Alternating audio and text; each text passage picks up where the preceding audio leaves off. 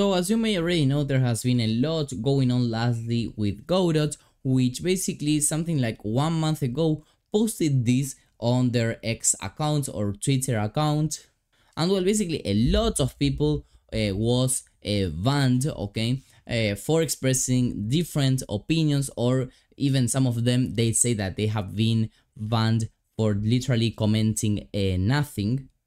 And others basically decided to fork the engine, basically do a copy of the engine, and they would start managing themselves completely separated from Godot. So should you stop using Godot? That's the question that I'm going to be trying to answer in this video. So in order to do this, I've created some slides to make everything organized. So the first point here that we have to discuss has to do with the drama itself. Firstly, does it really annoy you what Godot did? Because remember that everything actually just started on Twitter with this 2 lines long text. Everything started from there. If that post hadn't been posted, okay, there wouldn't have happened anything.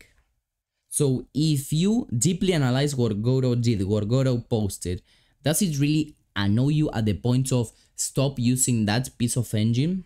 I am asking you this because there are actually some people who literally don't care about what happened. They just think that this is something that happened on Twitter, and well, some people were banned, that's not okay. Some people have different ideas, that's okay, but well, at the end it is something that basically started, and let's say that ended, if we can say that, on Twitter, okay, but the development itself was not modified, was not affected by this. But well, others, because of all this bad community management, they just don't want to know anything else about Godot. So here you have to decide in which side you are, or if you are in the middle. Then, well, here this is actually connected to the last point. Or is it just a Twitter drama? Okay, it is just something that, well, people were there a little bit during their free time, and they started commenting their things. And well, maybe the community manager of Godot was not in the best day and started banning people in vain.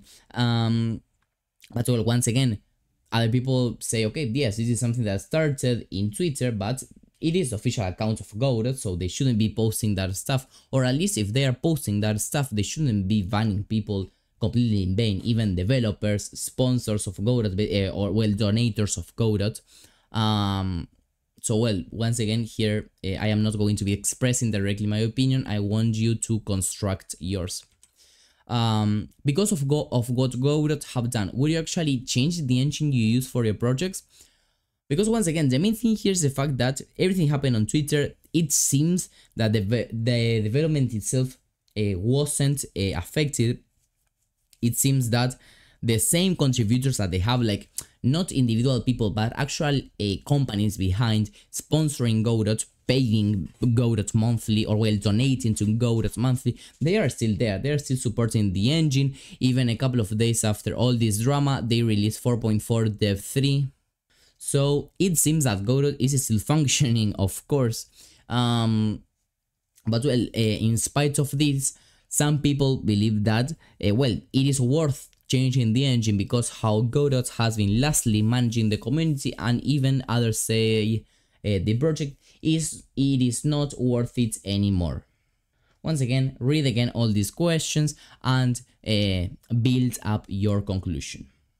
Now the second point that I want to discuss are alternatives.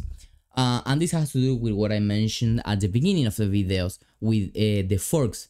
The main fork right now is Redot, okay, but in the last time there have been others, other forks such as Blasium, okay. So my question here for you is, do you believe that the forks will succeed? Because there is a lot going on with forks. Remember that these forks and Godot itself are open source. So what happens is that, of course, managing a project of the size of Godot with no money behind, with no community behind, well, yes, a community behind, but not a community as big as the one that Godot has, it is not an easy task. It's just the opposite. It is super challenging, daunting, and whatever other adjective exists for that. So a lot of people do not really believe in forks. understanding for believing in forks, the fact that maybe they just exist for a couple of weeks, for a couple of months even, but they are not going to be able to do it through the longer term. They are not going to be able to keep up on the updates, to keep up on the bug fixes, to keep up on a successful community management. Because all these forks are completely new, of course, and it is understandable the fact that they have they don't have a huge community behind, they have no money behind. It is something understandable as they have just been existing for a couple of weeks.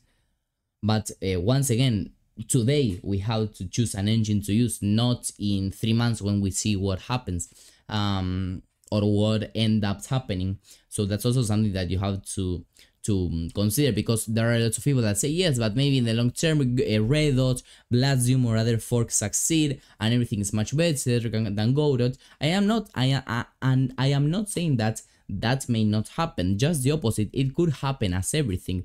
But for today, if you do have to create a game or to continue in your project, well, these are all points that you really have to consider. And also another alternative that could be worth it for other people is learning a brand new engine that maybe they haven't used completely, or that maybe they have used it a little bit but not professionally or not for more complex projects. The main alternatives that I've heard that people are choosing from my YouTube comments is basically Unreal Engine. Why? Because basically the three giants of the industry are Unity, Godot and Unreal Engine. Usually people that use Godot completely hate Unity because of everything that Unity has done. Are, well, not only Godot developers, okay, I didn't mean that. I mean the fact that probably if you use Godot, you wouldn't be willing to switch to Unity, okay? So yes, most people's actually trying out Unreal Engine. I also heard some people trying out Game Maker, Default, another more, but the main option was Unreal Engine. And well, this is something that you have to think for yourself, because once again we have to remember from the last slide the fact that everything factually started as a Twitter drama and nothing more than that. Everything continued smoothly. But well, also Unreal can be a little bit complicated for people that is used to a super easy beginner friendly interface, programming language and workflow, and that is why others have tried to use Game Maker. Game Maker can't be used for 3D games, at least in a quite smooth way. It is mostly focused completely on 2D, but it is also, let's say, a much closer option to Godot, because it also shares like that thing of being easy and beginner friendly, okay? But well, those are all questions that if I were you, I would really consider. And also, besides making like a final decision, I would really encourage you to just sit back a little bit, breathe a little bit and chill out a little bit, because this isn't the end of the world, and Godot hasn't answered to anything for something like 2 weeks, okay, after their kind of apology that they wanted to give out or something like that. So when they answer, probably they are going to say something quite interesting, so I would wait at least until that happens, okay? And from there you can decide much more wisely, sorry. So I am always uploading this kind of content and as soon as possible, so if you want to be the first one on knowing the latest news about Godot, Redot, the forks and everything, make sure that you're subscribed to the channel. I will see you in the next one, and bye bye.